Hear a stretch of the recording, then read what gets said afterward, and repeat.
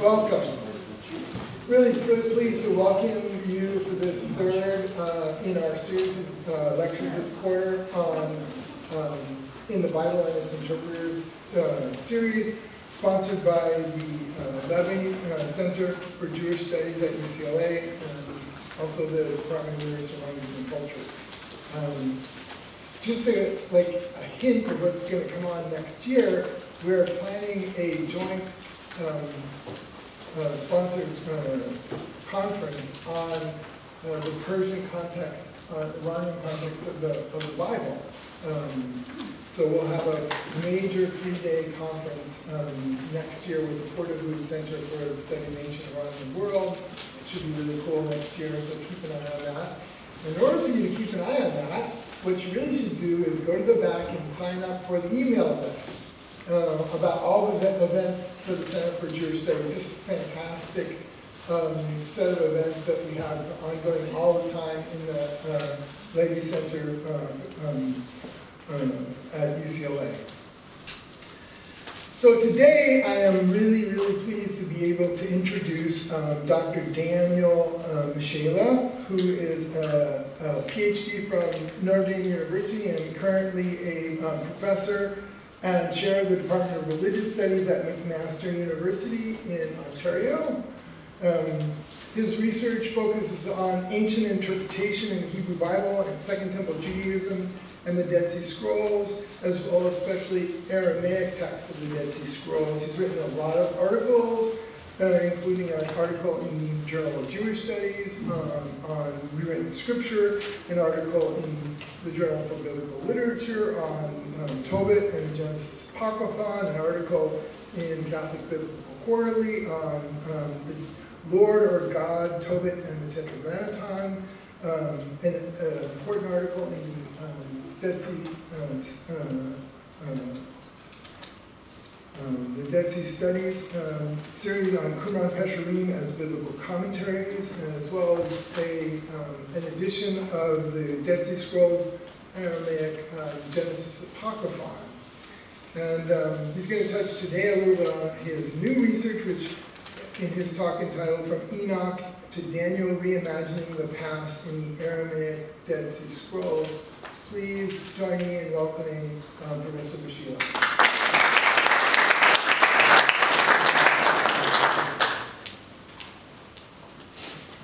Well, thank you very much, Professor Shedewin, Professor Bonisho as well for the invitation. I just want to thank Enoch and the Center for Jewish Studies for having me here to share some of my research. It's very exciting for me. I've never been to UCLA before, and coming from Canada, one expects it to be nice, but maybe not quite this nice. So it's going to be a little hard to leave, I think, after coming here, but it really is such a pleasure to be here, and I'm so excited to talk a little bit about my research and hopefully talk together a little bit about it after that. So this talk will be on the Aramaic Dead Sea Scrolls and some of my most recent thoughts on those scrolls. So I'll just jump right into it. Many lectures have been given on the Dead Sea Scrolls over the 7 decades since their sensational introduction to the world in the late 1940s. These lectures often cover topics like the scrolls in the Bible, the scrolls in the Jewish sect, probably Essene or related to the Essenes, responsible for what is often called the sectarian writings, the scrolls in early Christianity, or increasingly the scrolls and rabbinic Judaism. It is not a stretch to say that the incredible discovery fundamentally reshaped entire fields of research on the Bible and ancient Judaism, such as our starting points and assumptions for doing textual criticism, or the early developmental stages of halakha. Far fewer lectures have addressed a collection of roughly 30 early Jewish literary works composed in Aramaic, and it is on these texts that I will focus in my talk today. Aside from introducing you to this creative slice of literature from the Second Temple period, my goal is to advance a working hypothesis about these texts, which is as follows. The majority of the Aramaic writings kept at Qumran, approximately 20 out of the 30 compositions, represents the creative genius of a distinctive circle of authors, active from as early as the late Persian period to the end of the Hellenistic period, around the time that the Hasmoneans came to power in the mid-2nd century BCE. This literature was written for a wide Jewish audience with the basic goals of instilling hope in listeners and offering patterns for living a life of virtue and fidelity to the Most High God in the face of the ascendant, pervasive, and by all appearances victorious Persian and Hellenistic empires. I will begin by giving a brief overview of the Aramaic scrolls with a view to this working hypothesis. I will then turn to some examples of how these texts reimagine and reshape ancestral traditions that we now call biblical. So first, a little bit about the Aramaic literature from Qumran. Now I've got a number of slides that I'm going to be cycling through up on the screen here. It really just kind of augments what I'm saying. So often I'll be putting text and such up on the screen just to kind of illustrate some of the points that I'm making. So you can just sort of look at those if you like as I talk. So approximately 130 of the more than 900 manuscripts found in the Qumran caves are written in Aramaic, comprising roughly 15% of the entire scrolls corpus. Not only are many of our individual manuscripts very fragmentary, but the same can be said for the corpus as a whole. As for what we do possess, the works traditionally gathered under the rubric of First or Ethiopic Enoch is best attested, with 11 copies, followed by another text related to the figure of Enoch, the so-called Book of Giants, at 10 copies. Next comes the Aramaic portions of Daniel, which we know from the Hebrew Bible, and then a text of which I will speak in a little while, the Aramaic Levi document. A number of interesting texts were found not only were found only in 1 or 2 copies, such as a first-person prayer placed in the mouth of the Babylonian king Nabonidus, and the Genesis Apocryphon, which creatively rewrites parts of Genesis in Aramaic. And we'll come back to that text later on as well. So, the Aramaic scrolls from Qumran comprise a substantial portion of the wider Qumran corpus and are distributed across the caves in which manuscripts were found. But is there any reason to consider these texts as a group, aside from their language and composition alone? As I have already suggested, for a considerable number of the Aramaic scrolls, the answer, or at least my answer to that question, is yes. We can see the affinity among these texts in at least 4 areas. First, their basic literary approach. Second, a shared set of themes and interests. Third, their common use of characteristic idioms. And fourth, their Aramaic dialect. Over the next few minutes, I will look briefly at the first 3 of these areas.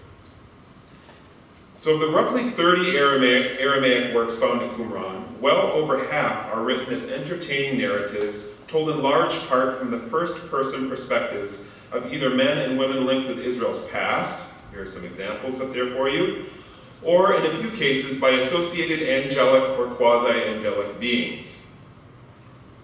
All of the examples on the slide here are attributed to venerable humans from Israel's past, but we also find the remarkable first-person address of the angel Michael to his fellow angels in the text called The Words of Michael. And in the Book of Giants, we are privy to the first-person debates, discussions, and visions of the monstrous children of the Watchers and human women, spoken of in Genesis 6. Although our knowledge of the narrative scope of most of these texts is incomplete because they're fragmentary, it is clear that their first-person accounts were regularly set within sparse third-person frameworks, often little more than an introductory formula. And I've given you some examples of this in the red up on the screen, and you can also see some of the first-person narrative on some of these quotes as well. It is notable that historical autobiographical narratives of this sort found in the Aramaic texts from Qumran are not very common in the Hebrew Bible or other Second Temple literature, Jewish literature from the Second Temple period. In the Hebrew Bible, we have Deuteronomy, parts of Ezra and Nehemiah, and of course Daniel that use this narrative approach. In the prophetic literature, we also find first-person accounts, especially of oracles or visions, as in Isaiah 6. But narrative sections tend to be told in the third-person voice. This is the case, for example, in most narrative portions of Jeremiah. And here are just a couple of other examples of what I'm talking about, following on the previous slide. At the same time, there is a very strong literary resemblance between the Qumran Aramaic texts and international Aramaic literature of the Persian period, such as the tale of Achikar in the Aramaic translation of Darius the Great's autobiographical retrospective, best known from the Behistun inscription. And just for comparison, I've given you those two up here to look at. Both of these texts were found in the Jewish military camp on the island of Elephantine in southern Egypt. Another broad aspect of this literature is its apparently selective historical scope. Devorah-Dimont was the first to observe that the extant texts fall quite naturally into two groups, one clustered around the period of the ancestors of Genesis and Exodus, and the other around Israel's successive exiles to Assyria, Babylonia, and Persia.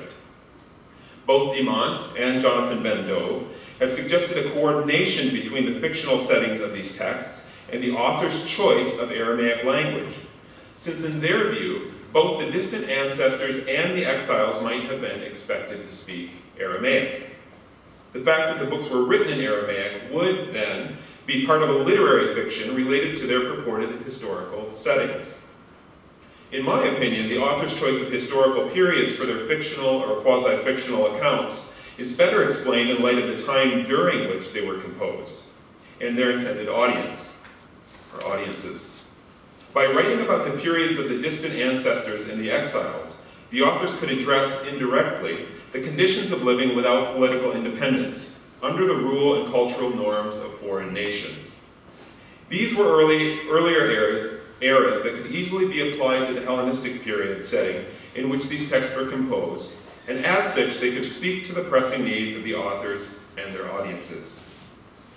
This also helps to explain why the Aramaic literature seems to fade out quite abruptly during the 2nd century BCE, since it is precisely when the Hasmoneans gain national independence and institute sweeping cultural changes across Jewish society, at least in the land of Israel. These changes evidently included a shift of writing national literature in Hebrew rather than Aramaic, though the appeal of at least some of the Aramaic writings appear to have endured. We see this, for example, in the Hebrew Book of Jubilees, where some of the Aramaic traditions were adjusted and placed in a new literary frame centered much more clearly on Moses and Sinai. The Aramaic tales of Daniel in chapters 2 to 7 were augmented with the Hebrew chapters, and Tobit was translated into Hebrew, so far as we can tell. A small set of set genre pieces is also shared among a surprising number of the Aramaic Qumran texts.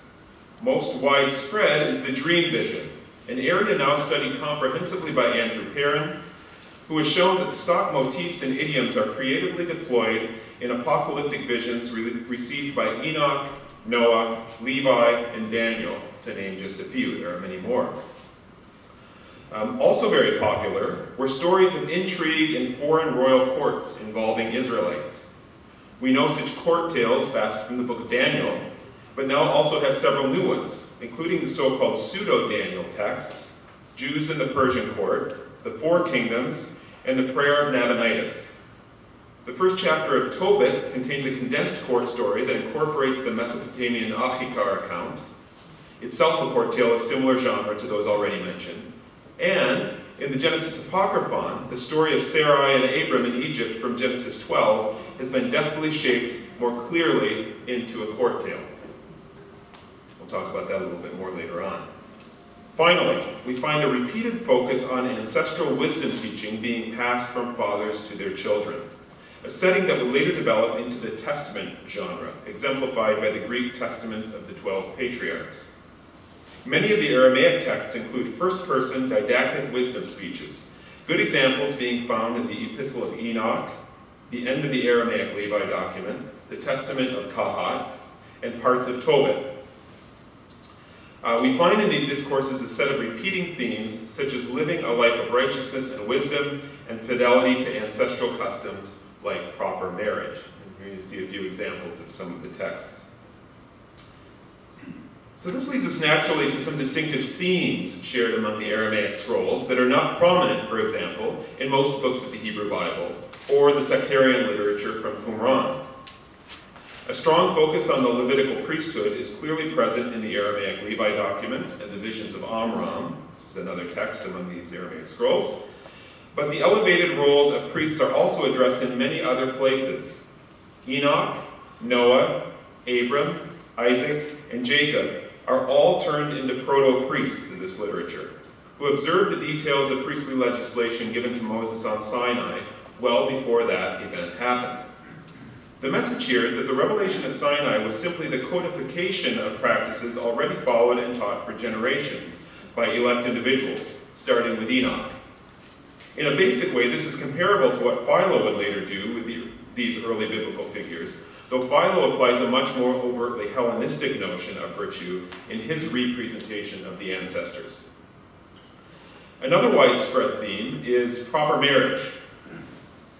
Noah, Isaac, Kahat, Amram, Levi, and Tobit address explicitly and at some length either their own marriages or the necessity of proper marriage in general. Although less overt than in the cases just cited, a critique of improper marriage is also in view in the Enochic Book of Watchers, the Animal Apocalypse, and the Book of Giants, which focus on the disastrous results of the improper marriages between angelic watchers and human women, based on the enigmatic events recorded in Genesis 6, verses 1 to 7.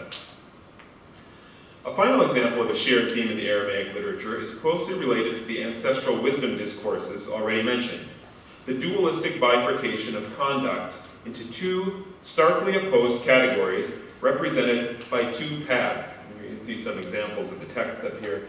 The underlined phrases are the activity that's taking place, the walking in and such, or the straying from, and the red highlighting is talking about the paths themselves.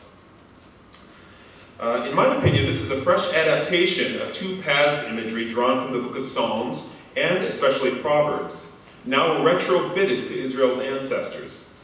In a way akin to the retrojection of priestly regulations to the likes of Noah and Isaac, here we find a central wisdom theme applied to prominent figures from Israel's past. I draw this first part of my talk to a close with a quick look at some specific idioms, phrases, and words which speak to a shared idiomatic and semantic lexicon for those who wrote much of our Aramaic literature. And now I'm going to break from my script for a minute and just show you some slides and walk quickly through them to show you some of these more isolated phrases that, to my mind, speak to some kind of shared compositional background among a number of these texts. So, just a couple of slides I'll lead you through. The first here is the box up on the right. You see here are several Aramaic phrases, which I've also translated into English for you. From on the top, a text called the Visions of Amram. Amram is the father of Moses, Aaron, and Miriam in the Bible. The next one down is from one of the 12 sons of Jacob, Levi, the Aramaic Levi document, and the bottom one is from the Genesis Apocryphon, which I've already mentioned. And you can see that all of these phrases are phrases which talk about waking up from a dream episode that they've had. And you just see isolated phrases like this, and you might say, well, I mean, how many ways did they have of speaking about waking up? Even in English today, we only use a few phrases maybe for waking up. But what's important here is not only the phrases themselves, but the context, the literary context in which we find them. So in all three of these different texts, it's virtually the same sort of scenario. So a dream vision has just been had by whoever's speaking in this text, and some divine revelation has been given to them. And immediately upon the completion of that dream vision, they say the same phrase. Three different people, three different texts. So we've got something more going on here, I think. Something very similar here. A couple of different texts. The text on the top, 4Q 546. For those who aren't familiar with the Dead Sea Scrolls, this is the way that the scrolls are referred to. The 4 is the cave. Q means Qumran, the place where they were found. And then 546 in the top example there is the catalog number for that particular manuscript. This again is the Visions of Amram that I talked about, Moses and Aaron and Miriam's father. And then the text on the bottom is a text called the Four Kingdoms, which is a fragmentary text which is mostly just a vision in which someone is being shown 4 different successive kingdoms, much like we find in the book of Daniel, in Daniel 7 or some other places. Again, very similar phrases in a very similar situation within a dream vision, where the person seeing the vision is asking a question to someone in the vision or an object in the vision. In the bottom case, it's a tree. There's a tree that moves around and talks in this vision. And so the seer, we don't know who the seer is in this vision, is asking the tree something. In the top, there are two angels who are interrogating Amram, and he asks them a question, but they use the same kind of formulaic introduction to their questions within the dream vision. So again, similar phrase, but also in a very similar context. Last one on the bottom, this is from the Genesis Apocryphon, and another text which I mentioned earlier, the Book of Giants, which is related to the Book of Enoch. And in both of these cases, somebody in the text is going to speak with Enoch. So it's the very same sort of thing going on in both texts, different texts. And in both cases, they say that they're going to Enoch to, and then we get these phrases, to find out everything from him in certainty that they might know. It's a very similar phrase in the Book of Giants to what we find in the Genesis Apocrypha. So you get this repeated over and over again, and I think I'll just skip quickly through this slide. I won't talk to you in depth through these examples, but here are other examples very similar to those where we find phrases that are mirrored in two different texts in very similar settings. So these start to pile up eventually, and one starts to wonder, what's going on here? And this is what kind of led me to this idea of shared compositional background for these texts. Okay, so to sum up thus far, I have presented a web of literary interconnections found among a large segment of the Aramaic writings discovered at Qumran. These connections occur at different compositional levels, from large-scale literary decisions to the use of isolated idioms and words. Not only do these connections serve to relate texts like the Genesis Apocryphon, Daniel, the Book of Giants, and Tobit to one another in varying patterns of association, but at the same time they distance this group from most books of the Hebrew Bible on the one hand, and most Jewish literature from the Second Temple period on the other. When we add to these literary affinities the fact that our texts were written in a fairly uniform dialect of late official Aramaic, which consistently exhibits the features of a Jewish idiolect, the most plausible conclusion is that these texts emerged from an organized circle of Jewish authors, probably during the 4th to 2nd centuries BCE. So, now I'll move to the second section of my paper. In the second part of my paper, we will look at a few examples of how Aramaic texts from Qumran imaginatively reworked aspects of Israel's ancestral Hebrew writings, which include what we nowadays would call the Hebrew Bible. In the context of my paper, these examples are intended to illustrate in greater detail some of the literary features and themes already discussed, and to give a better sense of how traditions were reshaped to address concerns relevant to the text's authors and presumably their audiences. Let us begin with the Genesis Apocryphon, the paradigmatic example of what many have called rewritten Bible or rewritten scripture among the Qumran Aramaic texts. The scroll's 23 columns retell the story of Genesis from the genealogies of chapter 5 to the covenant account of chapter 15, although both ends of the scroll are missing and many parts of it are fragmentary. Especially in the earlier parts of the scroll, there are a number of major additions or alterations to Genesis, such as the story of Lamech and his wife Bat-Enosh arguing over Noah's alarming appearance at birth. Noah is born, and we're told there that he stands up immediately after birth, opens his eyes, and his eyes shine like flashlights, and he can speak immediately and starts praising God. So this is an alarming experience for them. So we get the story told in the Genesis Apocryphon. This purports his amazing future, of course, in the scroll. So, and as many commentators have noted, the narrative draws much closer to the basic outline of Genesis in the scroll's last preserved sections. So there are a lot more additions in the earlier part having to do with Enoch and Noah. Once we get to the Abram story, it starts to snap into line more closely with what we know of the biblical text of Genesis. So I'll examine two episodes in the Apocryphon, interrupted by a look at the Aramaic Levi document. Both episodes are placed shortly after Noah and his family leave the ark, following the great flood of Genesis 7 to 8, retold in Genesis Apocryphon columns 7 to 10. The first event is Noah's sacrifice, which he offers immediately after disembarking. As you can see on the slide up here, the passage is characteristically brief in Genesis 8, verses 20 to 22, stating simply that Noah sacrificed burnt offerings from clean animals and birds, using the general Hebrew noun for a sacrifice, olah, or here in the plural, olot. This is in keeping with the sacrifices of the patriarchs in Genesis more generally, which are extemporaneous and non-specific in terms of their cultic valence. Judging simply by context, most interpreters have guessed that Noah's sacrifice in Genesis was given in thanksgiving for having been saved from the devastating flood, as Philo believed, or, as Josephus thought, to petition the Lord not to send another such flood in the future.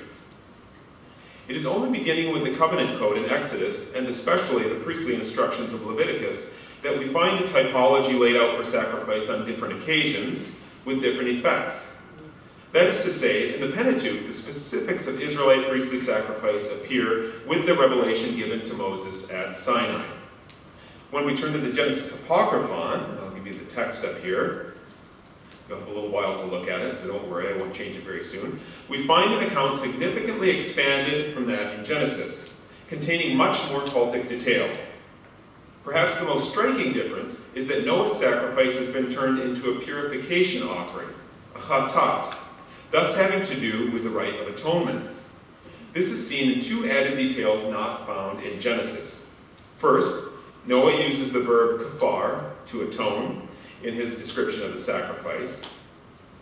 It's pretty obvious that that's what he's meaning then. And second, he pours out the blood of the sacrifice at the base of the altar, rather than dashing it against the altar's sides. Now, pouring blood at the altar's base is repeatedly associated with the chatat sacrifice in the Pentateuch, for example in Exodus 29 or Leviticus 4-5, while dashing blood against the sides of the altar is the more standard practice, used in the case of daily burnt offerings, peace offerings, and guilt offerings, and so forth. So the choice of a chatat for Noah's sacrifice signals that the offering was meant to cleanse the earth from impurity, thus treating residual sin on earth from the events that led to the flood in a way that resembles the eventual management of sin at the tabernacle and later the temple. What is more, in contrast to the simple telling of Genesis, the Apocryphon has Noah follow a rigorous sacrificial order that includes 3 distinct stages and several substances not mentioned in Genesis. Noah begins by placing the head and then the fat of a now lost animal on the altar, likely a goat, reckoning from the stipulations of Numbers 15 and a parallel in the later book of Jubilees, chapter 6. This is followed by a second stage dealing with the animal's blood and the flesh, and then a third stage that included sacrificing birds, fine flour, oil, incense, and wine. As an addendum, Noah says that he sprinkled salt over everything. The birds are likely included because they are mentioned in Genesis 8, verse 20, but the flour, oil, incense, wine, and salt are entirely new. Why are they added here? The answer seems to be that whoever composed the Apocryphon considered a proper, complete sacrifice to include all of these elements, based on the exegetical combination of various passages from, from the Pentateuch. In Numbers 15, verses 20 to 24, one can plausibly infer that the chatat is prescribed, here I quote, with its grain offering and drink offering, according to the custom, kamishpat, though neither of these items is mentioned in the earlier legislation of Exodus 29 or Leviticus 4-5. In Mishnah Horayot 2:6, the differences between these two passages are resolved by claiming that Leviticus lays down the general rule, that is, you don't need these things, while Numbers 15 is a special case applied only in the event of idolatry. So if it's idolatry, you do need these extra things. The Genesis Apocryphon and other Second Temple sources seem instead to have taken the grain and drink offerings of Number 15 to stand as the general principle that also applied to other, less specific passages in the Pentateuch. Something similar has happened with the statement about strewing salt on all of your offerings in Leviticus 2, verse 13. Halakhic sources comparable to the Apocryphon on these points are the Temple Scroll from Qumran Cave 11 and Jubilees. The upshot of these expansions is that the Genesis Apocryphon now shows Noah carefully doing his sacrifice by the book, though many generations before the book existed. As mentioned earlier, a number of the Aramaic texts at Qumran betray a concern to show the antiquity and divine election of the Levitical priesthood, and this seems to be precisely what is happening here. Aaron and those in his line were, in fact, maintaining a cultic tradition that was already ancient when the regulations were conveyed to Moses at Sinai. Turning now to the Aramaic Levi document, we find a passage that, in my opinion, is closely related to the one just examined in the Apocryphon. Aramaic Levi is often classified as a parabiblical text or a proto-testament, vastly expanding on the little information given about Levi in Genesis and elsewhere in the Hebrew Bible, using literary building blocks similar to the Genesis Apocryphon. One such block is a long discourse on proper cultic sacrifice placed in the mouth of Levi's grandfather Isaac. Though Isaac tells Levi he received the teaching from Abraham, at least part of which was transmitted to him in a book concerning the blood, written down by none other than Noah. In Greenfield, Stone, and Eschel's edition of the text, chapter 8 details the way in which to make a burnt offering, beginning in 8 verse 1 with the fact that the blood of the animal sacrifice is to be dashed against the sides of the altar. Almost all interpreters have understood Isaac to be speaking of the occasional burnt offering outlined in Leviticus 1. But in a recent article, Hillel Mali has argued convincingly that this is more likely the daily morning tamid offering discussed in Exodus 29 and Numbers 28. As Mali shows, the orders of the washing practices in chapter 7 and the sacrifice itself in chapter 8 are carefully constructed pastiches of cultic passages from the Pentateuch, reinforced by Isaac's summative statement that all Levi's cultic activities should be done in order, bisaraf in Aramaic. Previous discussions of this passage typically have overlooked some striking similarities to Noah's sacrifice in the Genesis Apocryphon. And here I've given you a slide which looks sort of confusing at first, so let me just explain it a little bit.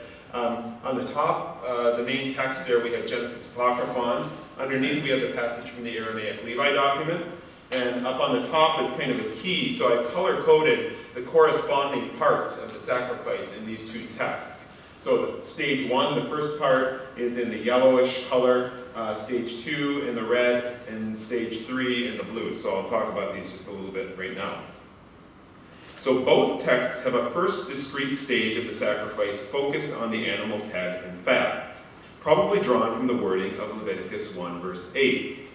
After mentioning the head, both accounts signal the primacy of this part of the sacrifice with the temporal phrase, at first, lekadmin, which incidentally does not have a parallel in Leviticus 1 verse 8 or similar passages. So it shows up here, but not in the biblical exemplars. Each text signals clearly the end of this first stage.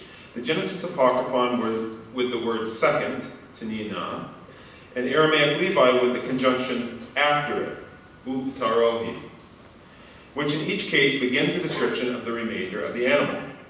Matching lists of fine flour mixed with oil, incense, and wine constitute the third stage of the sacrifices. Both accounts mention the sprinkling of salt over the sacrifices and conclude with statements about their pleasing aromas. What are we to make of these similarities? Well, to begin, we might wonder about a shared compositional background, as I have already suggested. In terms of their message, however, both passages are making similar moves. For one thing, the reader or listener is learning the proper ways in which a sacrifice is to be done, what we might call the halakhic content of these passages. At the same time, Aramaic Levi, like the Apocryphon, is claiming that priestly practices formalized at Sinai were already known and practiced long before that time by select individuals, like Noah, Abraham, Isaac, and Levi. Like Noah, Isaac and Levi assiduously and preemptively followed Pentateuchal priestly practice. This message would have had special urgency during the Hellenistic period, when Jews were facing enormous external uncertainties with the collapse of the relatively stable Persian Empire and the wars fought between Alexander's successors. Amidst this uncertainty, the priesthood was being portrayed as a point of permanence, the keeper and teacher of a divinely revealed wisdom that stretched all the way back to Enoch. Our second passage from the Genesis Apocryphon can be dealt with more briefly. It follows closely on the sacrifice just discussed, creatively reworking the enigmatic events at the end of Genesis 9 and the so-called Table of Nations in Genesis 10. The last verses of Genesis 9 have proven to be a crux for interpreters through the centuries, recording an episode in which Noah plants a vineyard and drinks its wine, gets drunk, and lays down uncovered inside his tent. Noah's son Ham sees his father's nakedness, tells his two brothers Shem and Japheth outside, who proceed to place a garment on their shoulders and walk discreetly backwards into the tent to cover Noah. When Noah awakes and realizes what happened, he surprisingly curses not Ham, as we might expect, but Ham's son Canaan. This is followed in Genesis 10 by a genealogical listing of Noah's 3 sons and their descendants, supplemented with various ethnographic and geographic details. Okay. So from antiquity until today, the story in Genesis 9 has typically been understood to reflect negatively on Noah. And one goal of the Genesis Apocryphon's rewriting was to make very clear that Noah, who is a paragon of wisdom and righteousness in the scroll, did nothing wrong. This is accomplished in part by reading the Hebrew word vayitgal. You can see the Hebrew vayesh min hayayin vayishkar vayitgal betoch ohalo up here. The vayitgal highlighted there in red. Typically understood as, and he was uncovered, referring to Noah. Instead, the scroll reads this instead as meaning, and it was uncovered, or it was revealed, referring now to the contents of an otherwise unknown dream vision, not mentioned in Genesis. So, rather than Noah being uncovered, the author takes advantage of there being no stated subject of the verb and assumes that it was a dream vision revealed or uncovered inside his tent. Genesis Apocryphon columns 12 to 17 are very fragmentary, but enough text is preserved to discern the basic outline of Noah's dream and its outcome. In the dream, Noah is represented symbolically as a cedar tree, from which 3 main boughs, his 3 sons, spring forth. Smaller branches and twigs emerge from these larger boughs, representing successive generations of descendants, just like a family tree, right? We have the boughs and then there are different family groups branching off. And the dream evidently reveals the activities of these tree parts, which can move around on their own.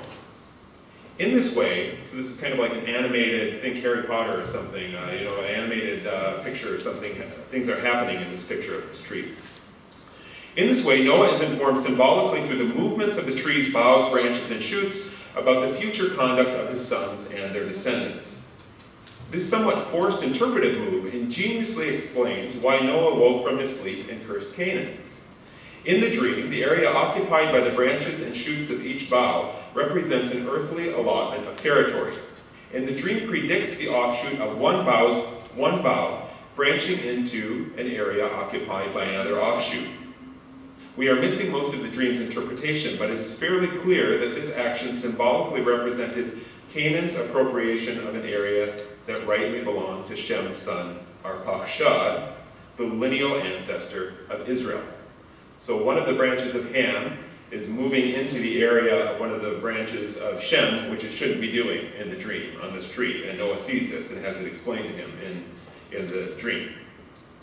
As in Jubilees, the Apocryphon adopts the view that this part of the eastern Mediterranean basin was originally given with divine sanction to Arpachshad during Noah's lifetime, but was then illegally seized by Canaan, setting the background to the Abram story in Genesis 11. All of this is confirmed in columns 16 to 17 of the scroll, which completely reshapes Genesis 10 into a much more orderly account. In this rewriting of Genesis, Noah allots all of Africa to Ham, the Levant and Asia Minor to Shem, and Europe to Japheth.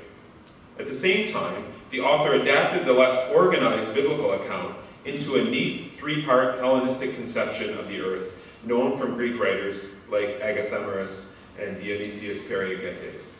So basically a Hellenistic conception of the world and a Hellenistic kind of conceptual map is being used by the scroll here to talk about these different allotments in the scroll. And I've given you up on the screen a map which is meant to kind of reflect the allotments in the Genesis Apocryphon and also in Jubilees. And here's a reconstruction of Dionysius's map, which to be, I guess, exactly comparable to what I have up there on the right side of the screen would need to be turned 90 degrees to the left with the Mediterranean Sea on the bottom. But the conception of the world is very similar in these two places. Okay, so in terms of biblical interpretation, this reworking of Genesis 9 to 10, which hinges on the resignification of the word Vayitgal, exonerates Noah of potential bad judgment, explains his curse of Canaan, and provides an explanatory backstory to the eventual conquest of Canaan. Placed within the broader scope of the Aramaic literature at Qumran, we also get a sense of the messages this story must have carried for its Hellenistic period audience. At a time without political self-autonomy or ultimate control over their ancestral homeland, readers and listeners were assured that their claim on the land had a most ancient, authoritative pedigree. It may be governed by others at present, but the highest court of appeal for any claim to the land would most assuredly render judgment in the favor of Israel. What is more, Noah's vision demonstrates that human events are known in advance by God and are carefully governed by him. This accords with the basic message of many other apocalyptic visions with an eschatological horizon, as in the Enochic and Danielic literature. Things may look bad at present, but there is a much longer game at play with a predetermined end that favors the people of God. So I'll end my limited survey by turning briefly to the book of Tobit, a composition found in at least 4 copies among the Qumran texts, alongside 1 copy of a Hebrew translation that attests to the book's enduring appeal. Irene Noel summarized the view of many interpreters when she wrote that a major characteristic of this book is the allusion to earlier biblical texts. Indeed, Tobit is a rich, complex literary creation that draws on earlier ancestral writings like Job, Genesis, Deuteronomy, and Proverbs to form a new story set in the period of the Assyrian exile, and thus addressing particularly exilic concerns.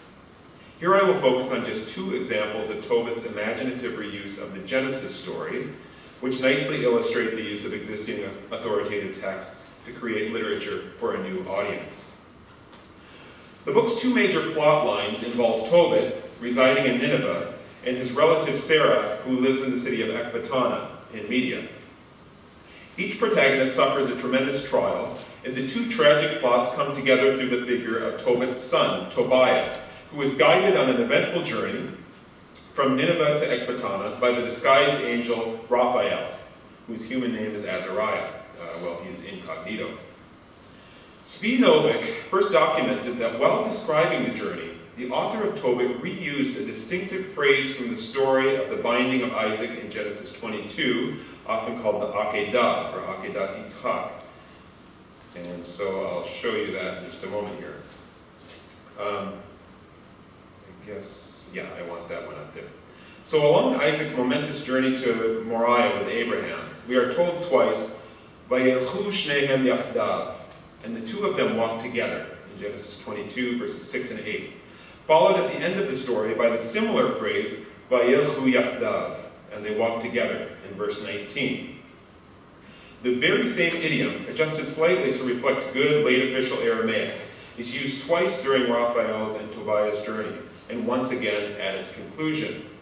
The Azlin Trehon Kachada, and the 2 of them walked together.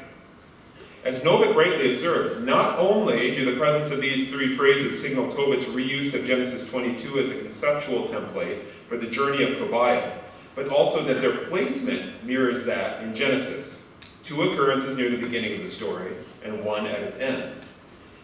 This language keys us into some striking, broader parallels between the stories of Isaac and Tobiah. Like Isaac, Tobiah is heading towards what is, by all appearances, certain death, since the demon Asmodeus awaits him in the wedding chamber and has already murdered 7 of Sarah's would-be husbands. So this doesn't look good for Tobiah. In both stories, however, a dramatic reversal is effected through the means of an angel, and the protagonist is snatched from death at just the very last minute. To be sure, there are also many differences between the 2 stories, but Tobit's use of the phrase, the 2 of them walked together, invites attentive hearers to reflect on their similarities. My final passage comes from the same story in Tobit, at the point of Tobiah and Raphael arriving at the home of Sarah's parents, Raguel and Edna. Irene Noel, Matthew Morgenstern, and a number of other commentators have noticed the near verbatim agreement of an exchange between Jacob and several shepherds from Haran in Genesis 29, and Tobiah's introductory conversation with Edna, Sarah's mother, in Ecbatana. And I've provided text for you on the screen. You can kind of compare them for yourselves. Morgenstern, in particular, has shown the remarkable verbal similarity between the Hebrew of Genesis and the Aramaic of 4Q197, in which Edna fills the interrogating role of Jacob, and Tobiah and Raphael replace the answering shepherds, Genesis. Once again, the specific phrasing of Tobit calls the astute listener's attention back to Genesis. What is the literary effect of so recognizably citing the ancestral stories of Genesis in creating this new composition during the Hellenistic period? Novick was right to observe that the two episodes from Tobit look more like occasions of slavish copying than literary allusions to or echoes of Genesis. This is more of a literary club to the head than a whisper or a wink to the listening audience. For Novick, the impulse simply to copy the wording of the scriptural source fails to enrich Tobit in any significant way, since it adds nothing substantial to the meaning of Tobiah's story. What it does do, however, is, and here I quote Novick, give expression to the Bible's authority by rendering it an author, end quote. By parroting the biblical text, Tobit, quote, affirms through repetition the primacy of the biblical master plot, end quote. As a result, Novick coined the phrase biblicized narrative to describe what Tobit is up to in these cases, a form of referencing earlier scripture that Novick related to the forms of literary allusion, echo, and especially rewritten Bible. The aim of biblicized narrative for Novick is canonical in nature, a reification of the biblical exemplar. There is certainly something fundamentally right about Novick's assessment. Translating phrases and larger passages from a text like Genesis in a new composition surely indicates a deep reverence for the source text and seeks to elevate its importance in the act of translation. However, I am less convinced that Tobit is not enriched by this move. Set against the wider backdrop of Jewish Aramaic literature from this period, we have seen that there was special interest in the period of Israel's patriarchs and matriarchs, set alongside that of the exile. As I've already suggested, there is an obvious correspondence between these two periods of Israel's history insofar as both were times of living amidst foreign powers, without political independence. In the Pentateuch, there is a forward gaze to Abraham's descendants inheriting the land promised to him, and in the exile, there is a similar longing for the restoration of that same land. By quoting Genesis, Tobit draws attention to this basic connection. But for a Hellenistic period audience, I submit that it would have done more. By linking Tobiah and Isaac, or Edna and Jacob, the book asserts that the events of Genesis, or once typologically analogous to them, were happening once again in the exile. The same forces are at work for Israel's good. The same arc of history is being repeated. This is ultimately a message of hope, as Stephen Weitzman already suggested in his insightful study of Tobit's summative, forward-looking hymn in Tobit chapter 13. I would add just one further caveat to Novick's proposal that Tobit is a biblicized narrative. Some years back, Andrew Perrin and I noted a striking literary equivalence between Tobit and the Genesis Apocryphon that bears a strong formal similarity to the Jacob-Edna parallel, but is not found in biblical Genesis. This is the JBL article that Bill was referring to earlier. And I'm going to walk you through this on the slide up here. So what we've got are two texts, one in Tobit, one in the Genesis Apocryphon, which when we were reading these texts we discovered used a sort of a literary type or a literary frame that was almost identical in both texts. So let me show it to you. It has what I would submit are 4 stages. The first is the event of hearing from someone else. So on the right-hand side in the Genesis Apocryphon, when the king heard the words of Perikanosh, this is one of his senior advisors, and his 2 companions, they've gone to Abram, they've listened to Abram's wisdom, and specifically they've seen Sarah, Abram's wife, while they're there. And they're so bedazzled and amazed by her that they go running back to the king to tell him all about Sarah and how amazing she is. So when the king heard the words, when we go over to Tobit, we have virtually the same phrase with the name simply replaced. And when Tobiah heard the words of Raphael. Now this is Raphael, remember the angel, telling Tobiah, the son of Tobit, about the woman, Sarah, he's about to meet. So both are referencing a woman, and both talk in similar ways about the women. And in fact, both women are named Sarah, which is an interesting thing as well. So they hear this. And then we get a following clause that starts with the Aramaic word D, the relative particle, that. That the three of them spoke as one in the Genesis Apocryphon. And in Tobit, that she was his kinswoman and of the house of his father's lineage. And then here was the real clincher for me. We get the resulting desire. So they've heard, and now we get the exact same phrase in Aramaic used for both of these, in both of these situations. He greatly desired her. Same syntax in Aramaic, same words used, same everything. And then we get a subsequent action taken immediately after hearing and desiring, which in the case of the Genesis Apocryphon is that the Pharaoh sent someone to be quick in acquiring her, and in the case of Tobit is that Tobiah's heart clung to her all the more. So this is what I find at least to be a pretty convincing parallel between these two texts. The difference in this case, of course, is that we would not be inclined to call the Apocryphon biblical, and that we can be less sure of the direction of borrowing in the case of the Genesis Apocryphon than of Genesis.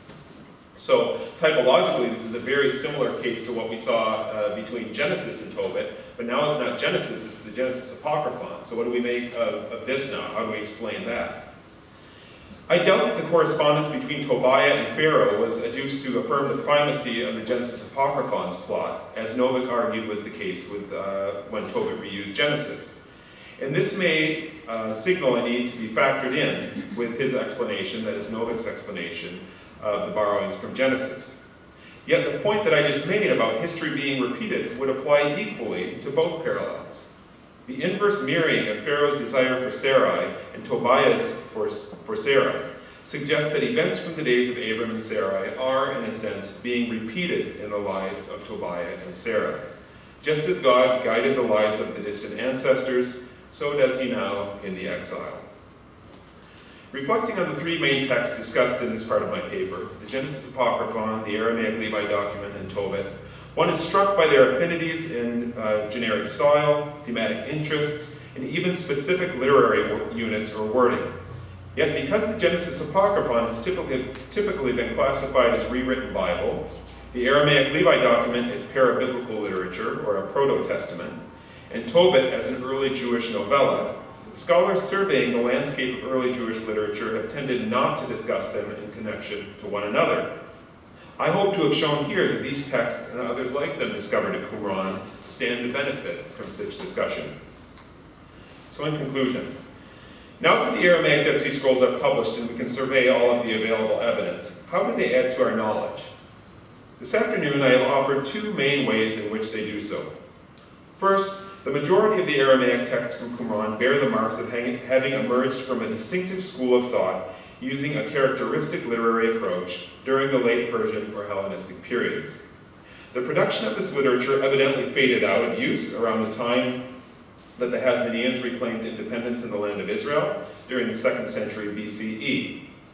Beyond the use of Aramaic as a language of composition, this literary approach included a penchant for first-person narration, recurring themes or topics of interest, repeated use of subgenres like dream visions and wisdom discourses, and distinctive idioms used in similar contexts. Building on this point, the Qumran discoveries allow us to see something that we couldn't see before. Texts like 1st Enoch, Tobit, and the Aramaic chapters of Daniel, all of which we knew before the scrolls were found, were not unrelated as they had typically been treated in the past. They grew from the same soil as individual products of a broader literary effort, sustained by a shared school of thought. If this point is accepted, then in addition to studying individual texts among the Aramaic scrolls, we may begin to explore a literary movement on analogy with the so-called Deuteronomistic school responsible for Deuteronomy, the Deuteronomistic history in Jeremiah, or the distinctive circles behind the Hebrew sectarian texts from Qumran. Second, the Aramaic texts show over and over again that they were written to address the challenges faced by Israel while living under the rule of non-Israelites, and in the midst of what one of our texts called those who are foreign and mixed. This is the Testament of Kahat. This was done by writing what today we would call historical fiction, focused on figures from Israel's past. In many cases, these were characters drawn from what we now call the Pentateuch either augmenting the stories of central figures like Noah and Jacob, or creating stories that depended on very meager biblical source material for the likes of Enoch, Levi, Kahat, and Amram. Stories of exilic figures like Tobit and Daniel also drew heavily from earlier writings, as we saw in the case of Tobit. What ties these texts together is their focus on times when Israel or their ancestors had to navigate situations that bore a basic formal resemblance to the Hellenistic period. Situations involving foreigners in a prevailing culture that the authors of these texts considered to be corrupt and at odds with ancestral practices. The problems and situations faced by Noah, Abram, Amram, Tobit, and Daniel overlapped in important ways with the problems faced by the audiences of the Aramaic literature. More to the point, they were made to overlap. Marshalling, readapting, and depending heavily upon their ancestral Hebrew writings, our authors created a new literature for a new time in Israel's history that wrestled with challenges that turned out to be very old indeed. Thank you very much.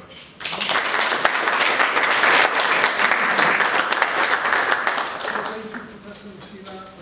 Do you have time for a few questions? Yeah. You mentioned the propensity to present material in first-person narrative. Yeah. I'm curious if you have any ideas as to what you think the writers are intending to accomplish by presenting it in first person rather than third. Yeah. I have thoughts, but nothing very sure. I mean, the question is, what did they think they were doing? And I think, or at least for me, that's one of the questions. And another question would be, were they trying to sort of pull the wool over people's eyes and purport that these actually were the writings that were preserved from Noah and Enoch and others, Levi and so forth? I don't know. I mean, I think that's possible that they were trying to sort of convince people that these were true, accurate historical documents that went back to these figures in history. But I wouldn't be too committed to that view. I think to my mind, it could simply be that these were beloved and ancestral stories, and that people who read them would have known that these were interpretations of those stories, but that they were interpretations that taught important lessons for how they were to navigate the world that they were in at that time.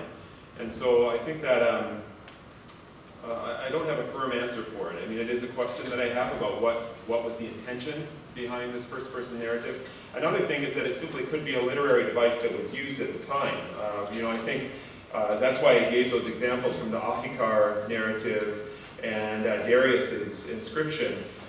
This was the cool thing to do in Aramaic literature, presumably at that time, was to write first-person narratives of historical figures. So I also wonder if there might have been some sort of prestige involved in this. Like, look, we can also write literature just as good as, or even better than, those who are part of the Persian administration can do. And I think actually that they did write literature that was just as good or better than that literature. So that might also be a factor. Yeah. So maybe following that thought, how do you imagine the authors who had a political or polemic reason for their writing, how would that be disseminated to the people at a time of minimal literacy? Yeah. Oral tradition? Yeah. Yeah. Yeah, no, that's a good question. I think it clearly was written by kind of the intelligentsia of the time. This is very, really impressively written Aramaic. They know what they were doing. There are international sources that they're incorporating into this literature. My guess is that it would have been, and this is only a guess, it would have been distributed through sort of networks. I think this is priestly literature. There's a lot in here about priests and the Levitical priesthood, as I mentioned, so I feel like it was written by priests. That would be my best guess.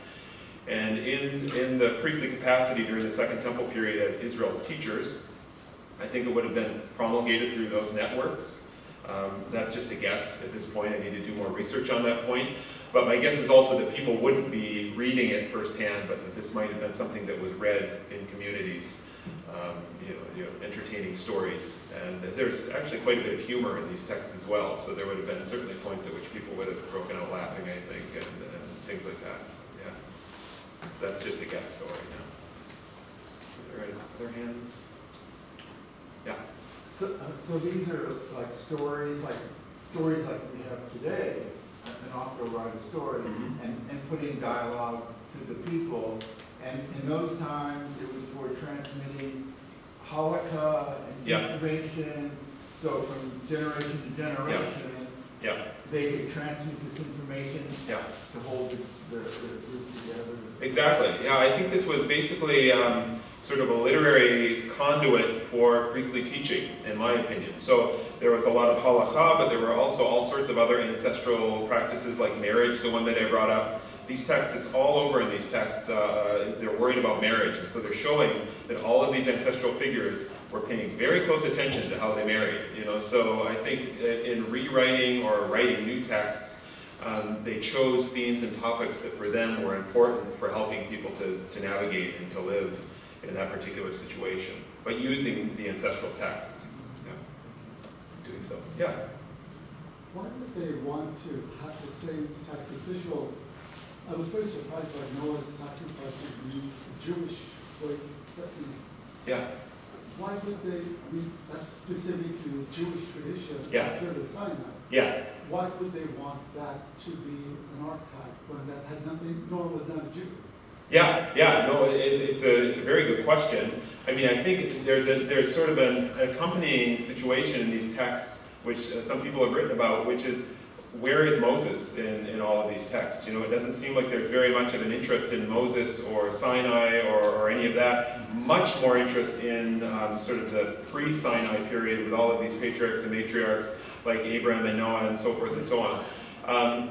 I don't know that I have a ready answer for that particular question, other than they were portraying this as Moses simply receiving something that was, I think Enoch is a very important figure in this literature, because we've got this you know, these few words about him in Genesis 5, which are very enigmatic, about he walked with God and he was no more, and those genealogies where everybody else dies. So what's going on? And he also lived 365 years where everybody else is living, you know, 800, 900 years. So something's happening there with Enoch, and what is it? And people are very interested in what's going on with Enoch. And so Enoch, at least in this literature, became this really important, exalted figure, and he's got a direct link, connection with God, really much like Moses does, you know, and later in the tradition. So I think there's an emphasis on Enoch, and Enoch kind of becomes the starting point in this tradition at this time, for some reason. Yeah. In the very beginning of your talk, you identified several of the Aramaic scrolls that were distributed among the different caves. Yeah. And so, is it clear to you that that first number before the Q is really just an identifier, should just be regarded as an identifier rather than an interpretive hint? Because, you know, it could be like how I organize my files, in which case forget about it. Yeah, right. Is there any rhyme or reason, basically, to which caves these things are in? That's an interesting question. I mean, people have written some on the profiles of the caves and what each cave has in it, and whether there's anything going on in those caves. I don't know that, certainly some caves do have different profiles. For example, Cave 7 is only Greek texts, so that's interesting. So there's something going on there. I think the main point that I take away from the caves is simply that the Aramaic texts were distributed pretty evenly across the caves. So it doesn't seem like there's any one cave in particular where they, like with the Greek texts, for instance, where they're all in Cave 7. They're kind of mingled in with the Hebrew texts all over the place. And I mean, I didn't really talk about the connection to the Hebrew sectarian literature at Qumran among the scrolls, but these Aramaic texts, I think, were older and preceded this group who gathered all these texts together at Qumran. So I think that they somehow came into possession of these texts and just had them distributed throughout the caves alongside of the other scrolls. Yeah.